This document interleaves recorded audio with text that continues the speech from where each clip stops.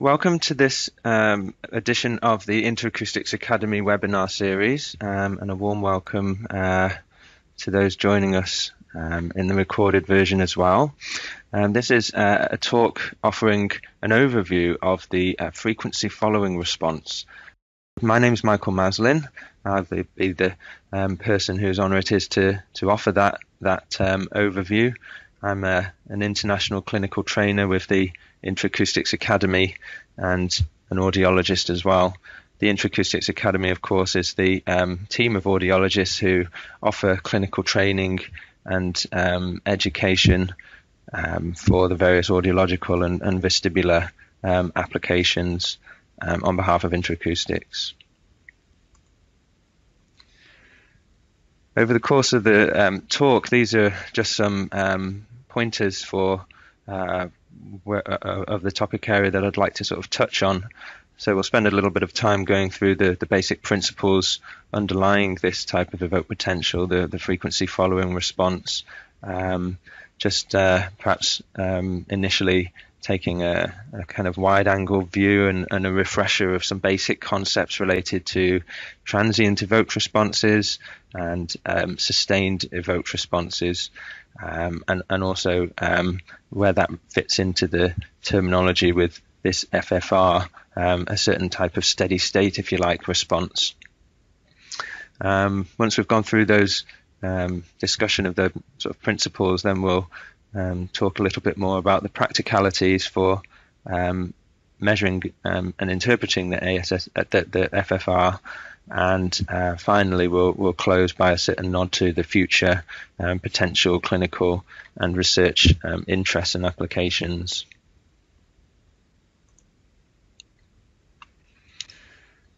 Now, I've started this slide again. This, just to recap you, is just this is just a kind of a wide-angled view, just to give us a little bit of starting context.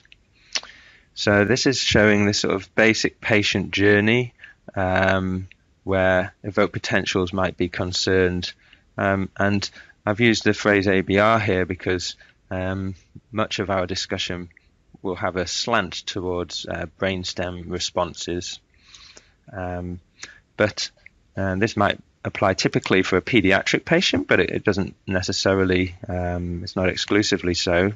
But transient and also steady state type auditory brainstem responses might well be used in various stages of a patient journey, from screening for detection of the likelihood of a hearing loss, high or low risk, a diagnostic assessment. Sometimes ABRs are even used in the phase of a patient journey where an intervention is reached, amplification. Particularly here, I'm talking about the EABR evoked via the cochlear implant, if that was involved.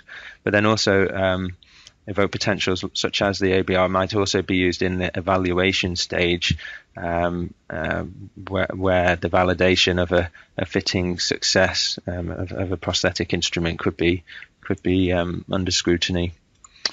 And all of these steps in a patient journey might variously involve tools for that are based on the steady state responses, and I'm showing here a picture of the Interacoustics Sera device, which is focused on the steady state response. And also, though, the other perhaps more easily to fix on sort of application is in the wider diagnostic phase of a patient journey, where both transient and steady state responses bear a heavy role.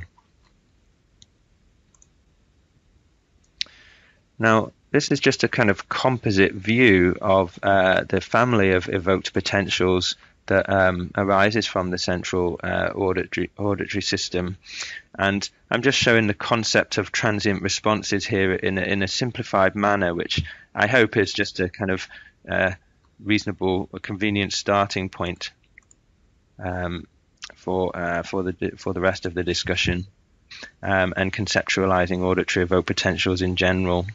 And of course, the idea is that a sound triggers a burst of synchronized nerve impulses that propagates in a certain bottom-up sort of a manner through the central auditory system. And this is, to a large extent, a first pass at the notion, a simplified concept as to what in reality happens. But anyway, that bottom-up sort of notion, and as the synchronized nerve activity does propagate through the auditory system, then we can observe a sequence of waveforms, which are voltage fluctuations recorded by sensors positioned on the scalp surface, and the voltage fluctuations correspond in some way to the neural activity. But yes, an important point here is that we are viewing these voltage fluctuations on the left panel there as a function of time along the x-axis. And most commonly, although not always, when viewing responses as a function of time, we tend to refer to these as we tend to be looking at some kind of transient response, whereby a discrete sound was used to trigger a discrete response, and then we resolve this in the time-locked averaging process. And then multiple presentations of the sound are presented in sequence in order to try and cancel out the non-time-locked voltage fluctuations. But here's the important bit. Transient here refers really to a sufficiently low rate of stimulus presentation such that as the response is completed, only at some point later does another stimulus and an ensuing response arise, so that we have these discrete signals and responses that are separated in time. Just to clarify, of course, this trace on the left is a composite image of the major groups of transient auditory evoked potentials, the early latency responses, the middle, and the long latency responses. In reality, we don't tend to see them in this way where everything is on the screen at the same time, but rather we focus on each group separately. And the x-axis is displayed sort of linearly rather than logarithmically like we see here. Now, the next thing to just perhaps touch on is that, going back half a step, we could choose to consider the voltage fluctuations as a function of time, but we could also consider the same information as a function of frequency, the various different frequency components. And broadly, we see a basic pattern whereby the earlier the latency in the time domain, then typically the higher the frequency content. And that's what I'm attempting to show here in this panel, where we see in the frequency domain moving from bottom to top on the screen, higher to lower frequency responses, and in the time domain corresponding to earlier and then progressively later latency responses. And if we had, again, just a somewhat simplified notion as compared to the reality, but if we did have some correspondence to spatial generation, then as we see on the right-hand panel of the screen, this might broadly be reflecting a certain bottom-up sort of architecture. So now just moving the conversation on a little bit to sort of the potential sustained responses. So transient or onset, offset type responses occur following a change in the stimulus. We'd like a stimulus that can activate or stimulate synchronously a population of nerves, and we can conceptualize in our mind's eye perhaps the auditory nerve and the auditory brainstem response here, just represented, if you like, by the information we see on the left-hand side of the screen. And if we have a sufficiently large population of synchronously firing neurons, then we can generate a response that's measurable at the scalp surface. And so each of these little blips that we see on the left-hand side of the screen represents maybe, for example, one nerve fiber amongst the population of the auditory nerve fibers, and the peaks might represent the action potential from each of those individual fibers arising synchronously in response to the abrupt onset sound at the top, leaving us with a measurable compound action potential at the scalp surface. As you might well know, in reality, the basilar membrane tends to lead to a certain smearing of the temporal synchrony, and so a click sound like this, well, this is where, to compensate for this effect, this is where the CE chirp comes in. We won't go into that in more detail as that's been discussed elsewhere, but just hypothetically, that onset response might be the synchronous activation of a group of fibers. One problem with a click, as I'm showing in this example, is of course that it does lack a certain frequency specificity, so it's limited when it comes to audiometric purposes. But we could turn our attention to this middle panel, if you like, and here we have a certain increase in the frequency specificity by using a tone burst, and this has a slightly less abrupt onset to help with that frequency specificity, and thereby allowing assessment of sensitivity of different frequency tuned neurons or places, if you like, on the basilar membrane, the tonotopic relationship there. So we might expect a similar notion of the onset response, but with a subset of neurons that are tuned accordingly. And so there's our onset response.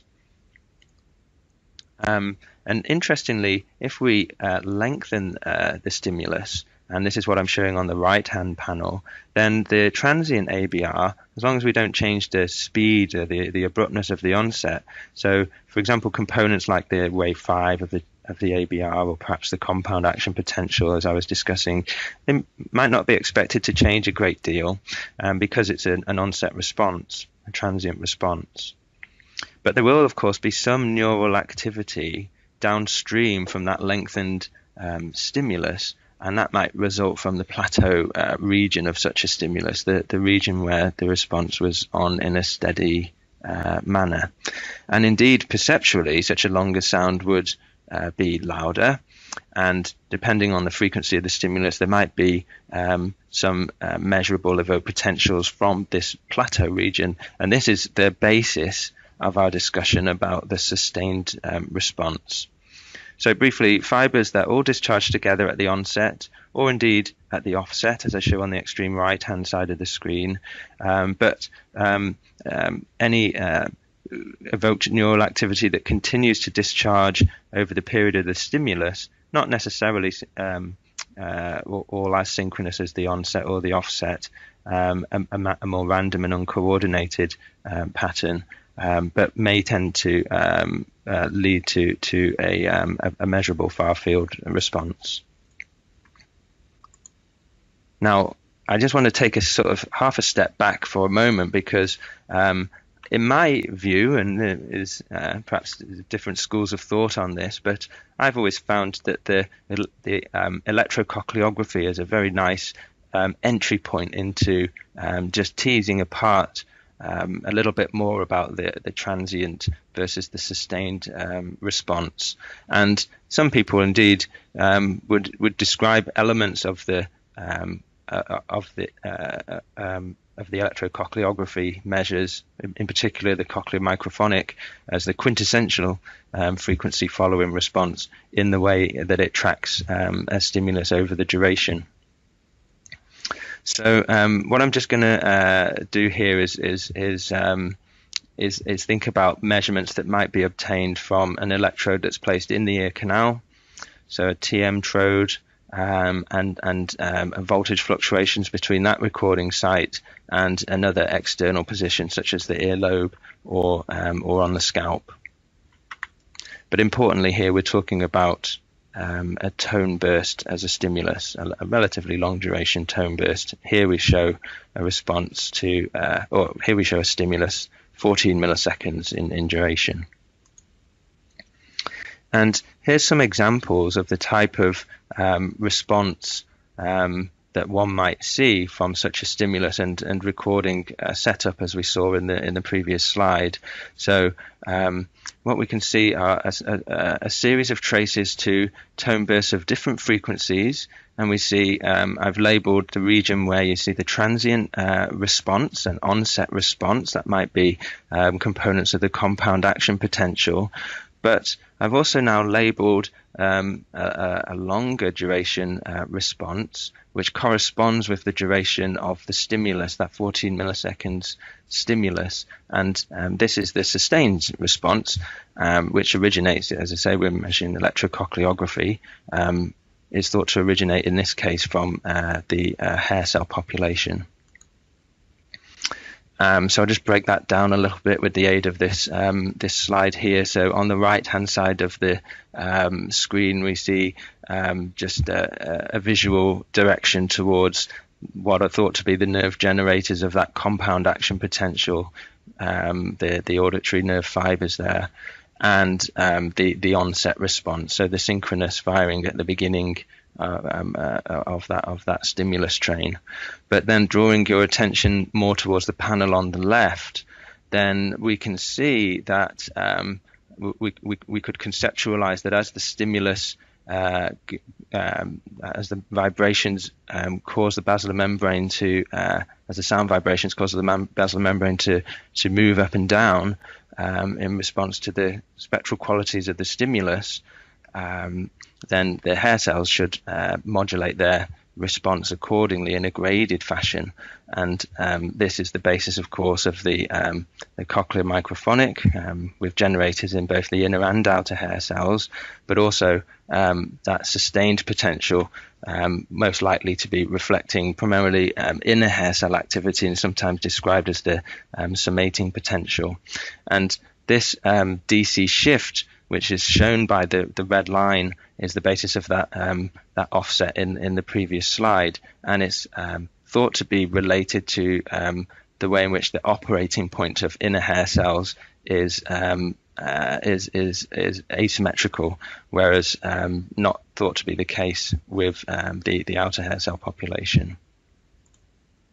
And so going back to how that could appear, then yes, we see the onset, the transient component of the response, the action potential here, as measured with an eclipse device, but also a more sustained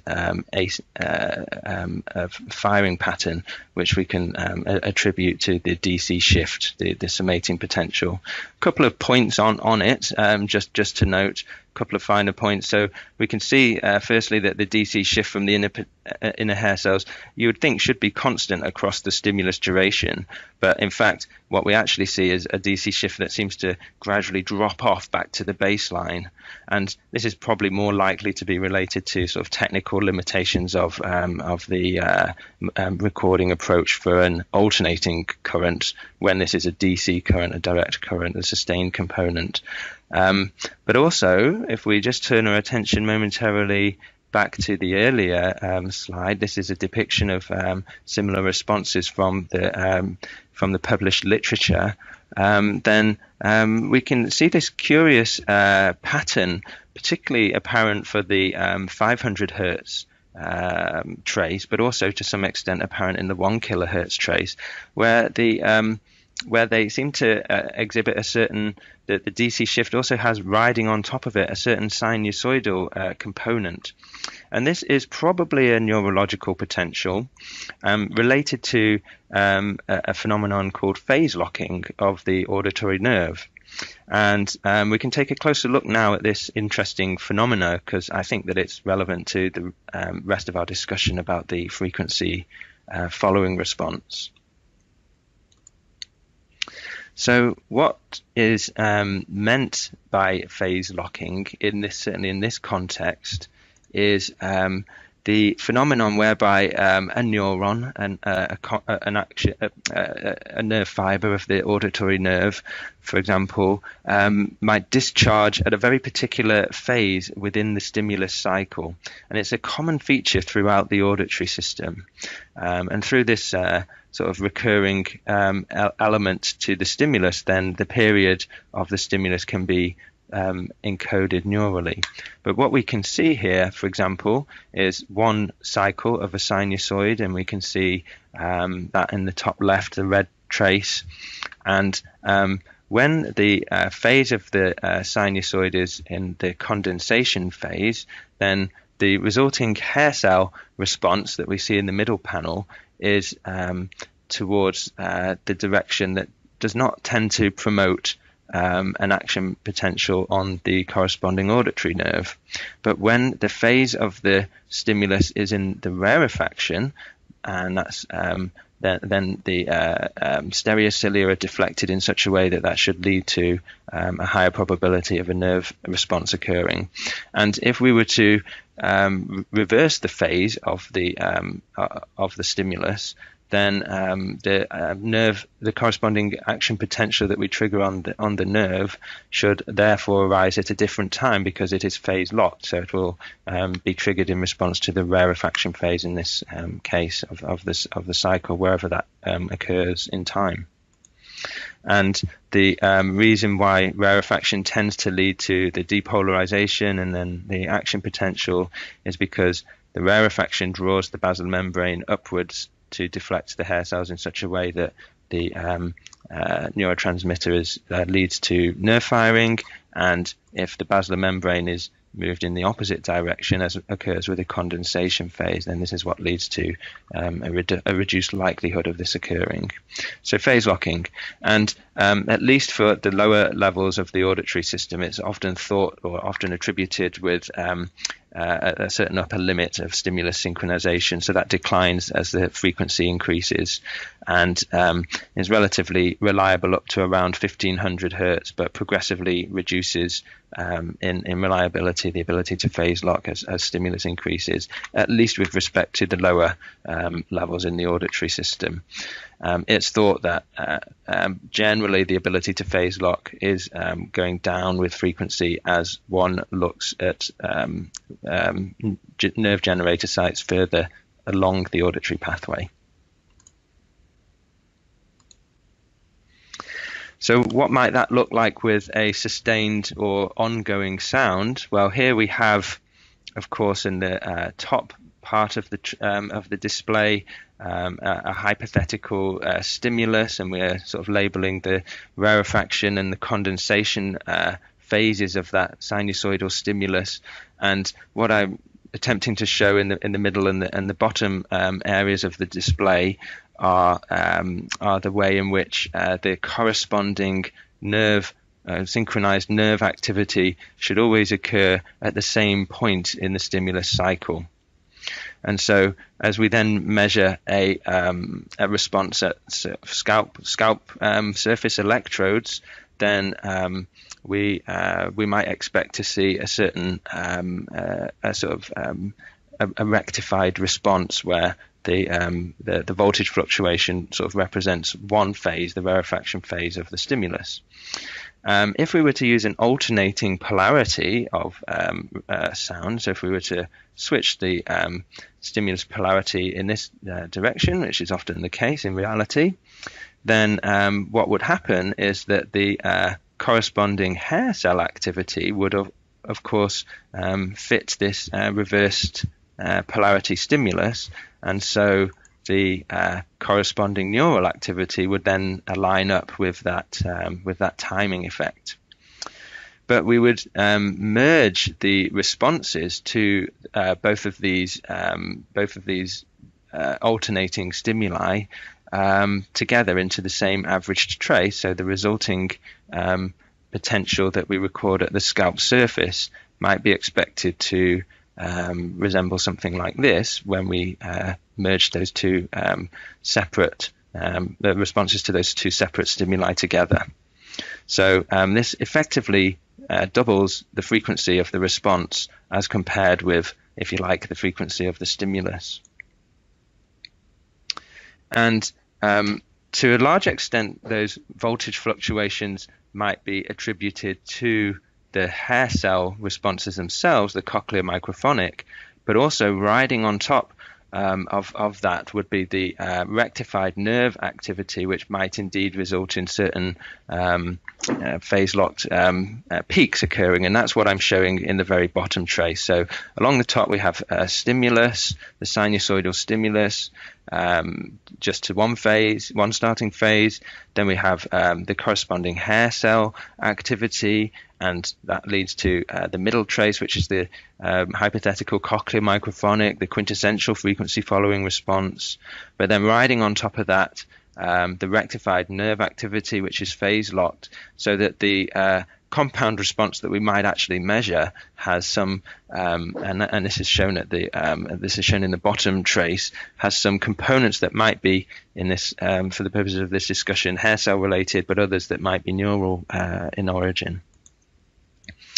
And so this shows something of a breakdown of this whole concept that I've attempted to unpack there in a little bit more detail. So we have here some evoked potentials measured from an eclipse to a tone burst. This is a low frequency tone burst where we should expect good quality or high ability to phase lock, and it's a 525 hertz tone burst. And I'll draw your attention firstly to the bottom two traces, where it's the separate responses to the tone burst with a starting phase rarefaction, that's labeled A, and a starting phase which is in the condensation direction, and that's labeled B. And we can see some evidence of both the quintessential cochlear microphonic, if you like, that frequency following response, but also some blips that are perhaps only apparent when you overlay the two traces, like I've done this, or becomes perhaps more apparent because they're always there, these blips in the same phase, the phase-locked response of the auditory nerve. Sometimes this response is called the auditory nerve neurophonic. And I've just arrowed these blips to sort of show you those phase-locked nerve responses that seem to be riding on top of the cochlear microphonic. Now, in the middle trace, the purple one, which is labeled the difference trace, then this is a subtraction of the A and the B traces. And so what this tends to do is maximize our kind of impression of the cochlear microphonic. But the very top trace, the red one, which is the sum trace, this is the frequency doubled response that I was showing you in the previous slide. And if we just take this kind of hypothetical overlay of the A and the B curves as they're overlaid together at the bottom of the slide, then we can see how the A and the B, when occurring together, should lead to that frequency doubling. And if we move that up on the slide, we can see that how that overlays nicely with what we actually recorded. Now, then going back to the frequency components of these traces, then we had the 525 hertz stimulus, and this is the spectral content of that stimulus shown in the left-hand panel. And the frequency following response to the either the raw trace with the starting phase rarefaction, the A trace, the starting phase condensation, the B trace, or the difference between them, which tends to emphasize the fundamental frequency. That's shown in the middle panel, and we can see a corresponding spike in the frequency content that matches the stimulus, so it's frequency following response. But then as we look at the frequency content of the red trace, that was the frequency doubled response, then we can see that the content of that has a spike, not at 525 hertz, of course, but at 1050 hertz. And so the frequency doubling is merely an artifact, if you like, of the way in which we've combined the two traces, and there was no stimulus component at that frequency, that 1050 hertz frequency in this example. So to round up where we're up to now, so the cochlear microphonic and the summating potential, these are examples of a following response that follows either the spectral content of the signal in terms of the cochlear microphonic or the envelope of the signal in terms of the mating potential. And then what we were just looking at there, in this case the neurophonic, can be called a spectral FFR. It's a neurological response that tracks the spectral content of the sound and relies on phase locking, so isn't typically recordable with stimulus frequencies above around 2 kilohertz. But there is, of course, another notion which I'll just introduce at this point, and this is a frequency following response, a neurological response that can track the envelope of a sound, and the carrier of these sounds can be above 2 kilohertz, but the envelope, in order to trigger a frequency following response, needs to be modulated in some way. It needs to be changed periodically. And when that happens, a periodical modulation, sometimes this response might be referred to as the ASSR. So there is some degree of, I think, overlap with the two notions. Many people are familiar with the ASSR, the auditory steady state response. We could also modulate the envelope of the sound somewhat aperiodically, and this leads to other types of evoked potential, sometimes known as, for example, the speech ABR. There's some degree of similarity in concept, I would say, between the two. Now let's just have a quick recap of the ASSR. Oh, I beg your pardon, before we do just some illustrations there. So the cochlear microphonic and the summating potential, the red DC offset, the response we were just looking at that follows the spectral content of the sound, the fine structure, if you like, and something that follows the envelope of the sound when we modulate it. So here we're modulating the amplitude of a carrier in a periodical way, and then perhaps an aperiodical amplitude modulation, as might happen with speech signals. Just a quick notion, a quick recap on the sort of the notion of the ASSR there, a periodical amplitude modulation. So here we have a carrier frequency of 1 kilohertz, and we're modulating the amplitude at a rate of 90 hertz.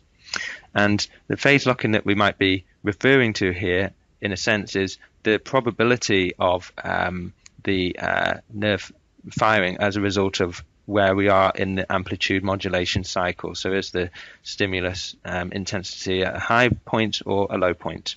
And of course, what we'd expect in a kind of histogram of the response probability, as we see in this middle panel, then the firing probability should increase as the modulation of the amplitude goes up and down accordingly. And so what we might see in the time domain, as shown hypothetically in this bottom trace, is a response that has a sinusoidal component that follows the envelope of the modulation.